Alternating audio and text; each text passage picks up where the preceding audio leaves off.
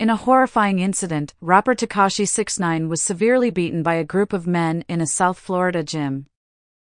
Reportedly, he suffered major injuries, due to which he was rushed to an ambulance. 6ix9ine tried to fight the attackers, but all in vain. Tekashi 6ix9ine was savagely beaten by a group of men inside a South Florida gym with injuries so bad the controversial rapper was rushed to a hospital by ambulance. 6ix9ine's attorney, Lance Lazaro, tells the rapper was inside the sauna Tuesday at an LA Fitness when all of the sudden he was attacked by several guys without warning. Lazaro says 6ix9ine tried to fight off the combatants, but there were too many of them, beating him to a pulp before fleeing. Lance notes 6ix9ine did not have security with him at the time of the attack. Gym staff heard the commotion and immediately notified a manager. Police and EMS were then called to the scene, and he was transported to a hospital by ambulance.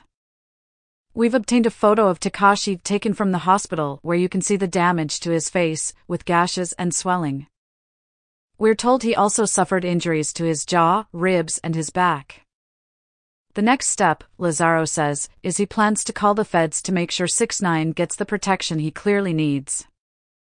Remember, he was granted early release from federal prison after cooperating with authorities to land several of his gang member cohorts behind bars. It's currently unclear if the gym attack had anything to do with Tekashi's cooperation.